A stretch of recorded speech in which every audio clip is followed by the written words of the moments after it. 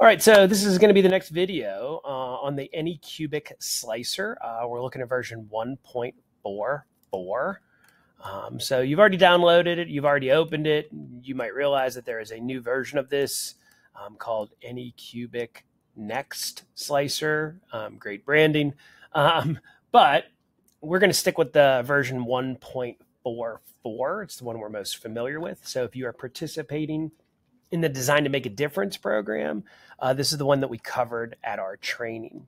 It's the one you're going to want to use if you have one of two printers that we have been donating. The Anycubic Cobra 2 Pro, that's new for our 2024-2025 school year, or the Anycubic Cobra 2 is the one we gave out last year. They look almost identical to one another. They function in a little bit different of a way, specifically in how fast they can print. So you just can't use one profile. You have to be able to toggle back and forth if you're going to switch between the machines. If you're not, if you're just going to use one printer, well, just select the one from the beginning and stick with it. So the first thing we're going to look at is how to toggle back and forth. Right now, I'm on the Anycubic Cobra 2 Pro. This is the size of the build plate. It's identical to the Cobra 2. Some of the settings are different though. So when I go into, and I move my menu down here, more settings. If this is the only thing you take away from this video, it's the most important thing. For some reason, when you're at the filament portion of the settings, these are the default temperatures for the Cobra 2 Pro, 215 and 60. I've never changed the 60 in my entire life. I do occasionally bump this up to 230 for some of the newer high-speed filaments. You can get away with 215, but if you ever feel a print's not as good as you want it to in terms of like how it looks, how it's sticking to the individual layers, you can go ahead and try to bump that up a little bit to 230. You can actually do that on the printer while it's printing without worrying about the settings. We'll show you that in a different video.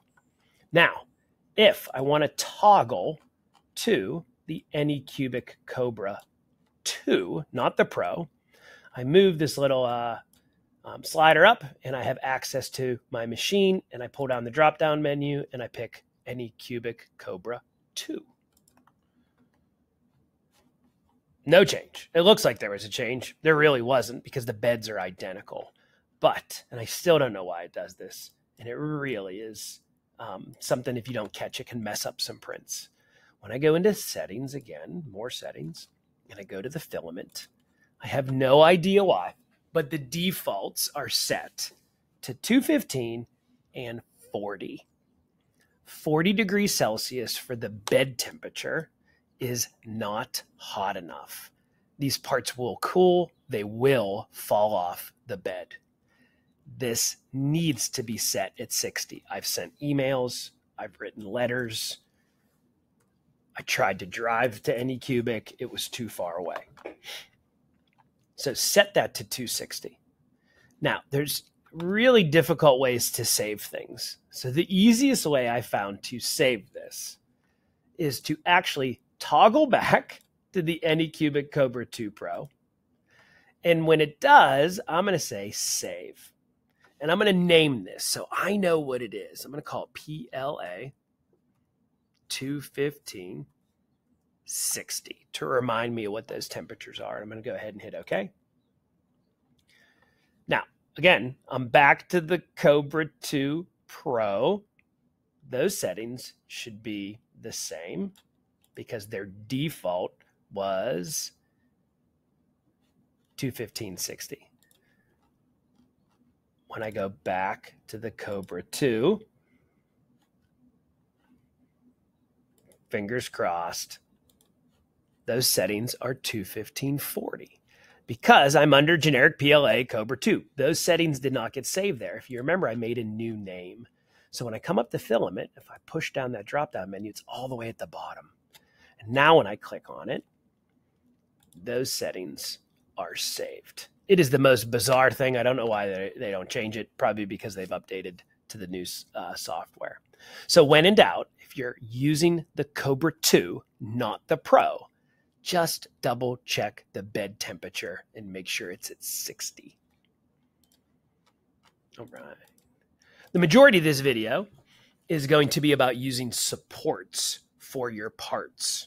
You might have a more complex part that isn't super flat, isn't really that geometric, might require some support material. If you don't know what support material is and you don't remember from our first training, awesome. This is going to help you out. If you've been using supports and you just haven't found the right settings, this hopefully is going to help you out as well. So I'm going to go ahead and show you of when I would need supports and when I wouldn't. I'm going to bring in two different parts. The first part I'm going to bring in is the part from our first video. It's a book opener. It helps me hold a book open with one hand. And this part does not need supports. There is nowhere that this part should fail because the plastic doesn't have anything under it to help it print. I know you're sitting there thinking, what does that mean? So it's much easier to show you with a part. Those of you that know me, you know I'm a diehard D&D junkie. So I'm going to bring in a part that I'm working on. Yes. For an encounter for my D&D party. I am the dungeon master. I make these cool little 3D structures, and the players can see how they're playing. So this is a really different type of part. I did not design this. I purchased it, but I do want to print it so I can paint it and build it. Now, these parts are kind of on top of one another. I want to remind you how we can use this layout tool to help me space them properly. And now these parts are going to print at the same time. But there's some areas, and right now I want to make sure you see where they're at. I have support turned off. And if you've already watched our first video, right now is when we hit slice now because we're ready to go. We're ready to get this part onto the 3D printer. If you just watched that video, you realize how fast it sliced that part. This is definitely more complex. It's taking a little bit more of computing power, if you will. And it already gives me a warning. It's letting me know that, number one, it's not going to stick to the bed that well. And there's some other terms that I'm not even going to get into. I'm going to delete this and I'm going to show you what it looks like. And we can just talk about physics, right? There's a few parts that if I look at this by scrolling around and looking, they're super complex parts. There's like a dragon head. There's this archway, and you can see it's highlighted. This little blue color stands out, right? And if I use my little slider to go through the timeline, we're good until we get to about here. Now, this printer actually might have no problem printing this. It's a really high quality printer. But just to make sure, because as this plastic gets laid one layer at a time down, there's nothing underneath it for this plastic to rest on. Gravity will do its thing. And if there's nothing underneath it, it'll pull the plastic down and it'll look, in a non-technical term, kind of droopy, if it even prints at all. So this is an area where this print might fail. It would be awesome if there was something underneath it to support it. Now, why don't we need support material over here? Because it's laying down plastic underneath it that's actually part of the model, and it self-supports with the layer underneath it. So we can see early on this complex part, we don't need anything.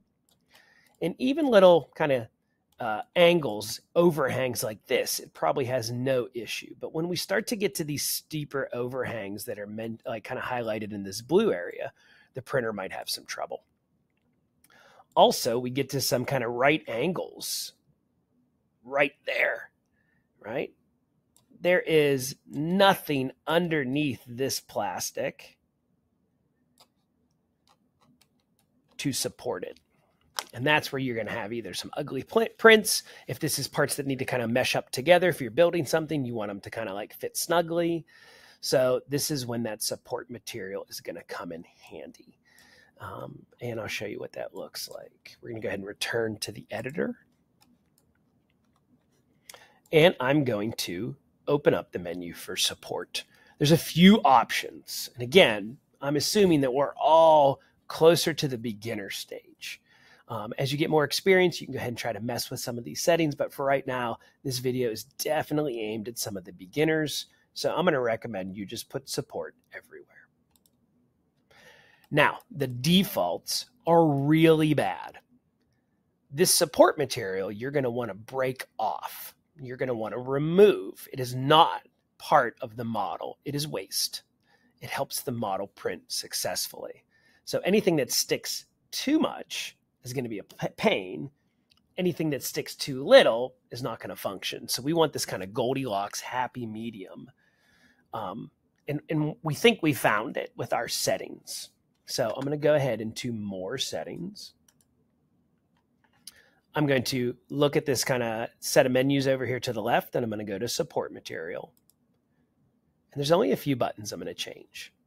I'm going to make sure that these supports are organic. I can show you what the difference is towards the end of the video. The first thing I'm going to change is the top contact Z distance. And the cool thing about this slicer, if you just hover your mouse over it, it opens up this little text box and kind of tells you what it means. The vertical distance between object and support material interface. Setting this to 0 will prevent Anycubic from using bridge flow and speed for the first object layer. So they lost me right at that last sentence. The vertical distance between the object and the support material interface. The bigger that number is, the further the gap is between your part and the support material. The further away it is, the easier it is to break it off. If it's too far away, it doesn't do its job. So I know 0.28 millimeters means nothing, and that's okay. But changing this to 0.3, a difference of 0.02 of a millimeter, actually makes a significant difference. I found it much easier to break parts off if we just increase that distance ever so slightly. This is true for the Cobra 2 and the Cobra 2 Pro. So it doesn't matter which printer you're using. These are the recommended support settings specifically from us here at Design to Make a Difference. There's only one other thing I will change. I come down and it tells me how many interface layers there are. How many layers are kind of designed to touch the part. And right now it says 3, heavy. I'm going to change it to 0. It still has the support material do its job. It makes it so much easier to break the support material away. And that's all I'm going to change. There's so much more I could change. There's so much more I could experiment with. Just those two changes. Again, the Z top distance, contact Z distance, 0.3, and the top interface layers 0. And again, there's no real way to hit save. There's no save button. I just X out of this. And now, since I have support on everywhere, in the last video, we talked about the brim. I'm going to turn it on here because there's not a lot that actually touches the bed, and I'm going to hit slice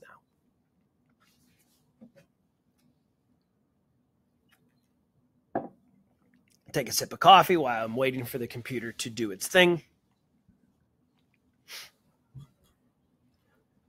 And we're going to see when the part pops up, we're going to have some different colors that preview the part.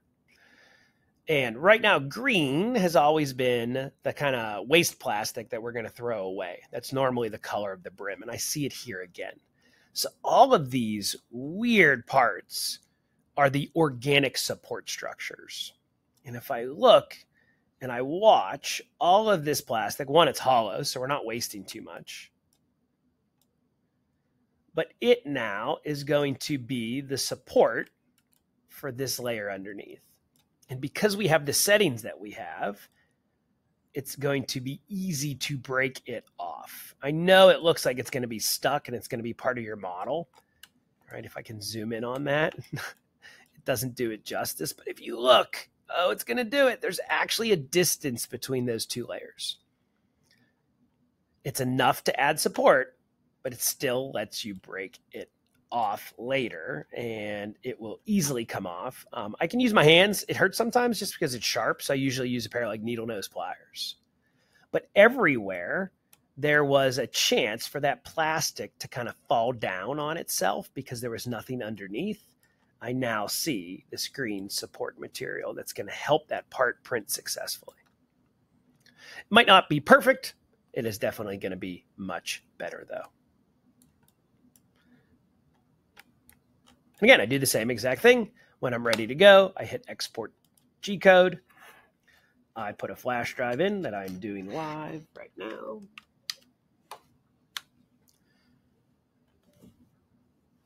I know you're going to pop up twice because you always do. And I go ahead and export that G-code to the local disk. I find the USB drive, and I go ahead and I hit save. And I take that flash drive to the printer, and I am ready to go. Now, oh, yes. I didn't take my own advice from the last video. Fantastic. I took the flash drive out when it was, it told me it was exporting. That's bad. I'm going to do it again. I love making mistakes live. One take. When I hit export G-code, I'm going to export to the local disk. I'm going to find that USB drive. I'm going to download it again. I need to wait for this window to say exporting finished. It takes a little bit more time because there's more code. But if I wait long enough, there it is, exporting finished. Now I can take the flash drive to the printer and I can go ahead and access it from the touchscreen and start it up.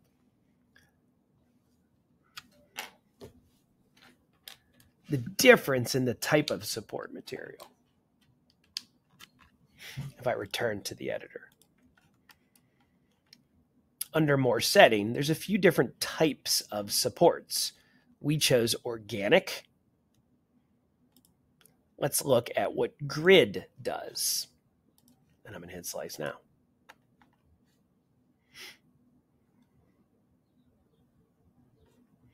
I'll wait for it to go ahead and do its computer algorithmic decision making.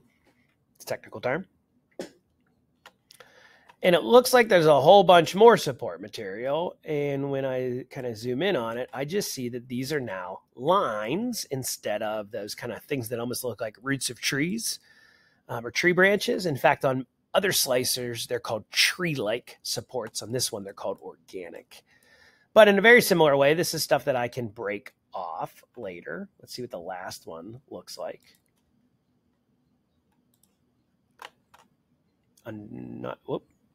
Grid snug.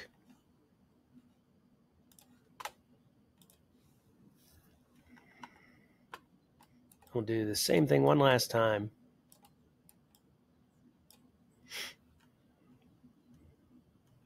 Again, the more complex of the part, the longer it takes to slice.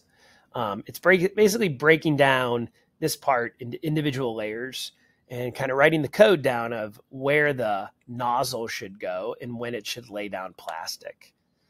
And that's referred to as G code. It's one of the earliest forms of computer code that was ever created, to be honest. So we go ahead and we scroll down, and it looks very similar. There's not much difference between snug and grid. I just have more success with the organic supports. So that is what I would recommend.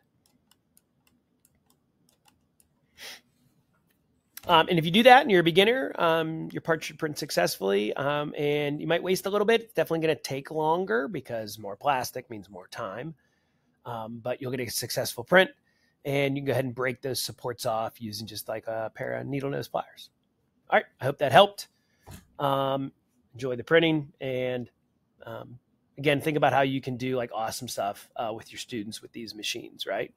Dungeons and Dragons is fun, but helping someone hold a book open is probably more impactful. All right. Thank you very much.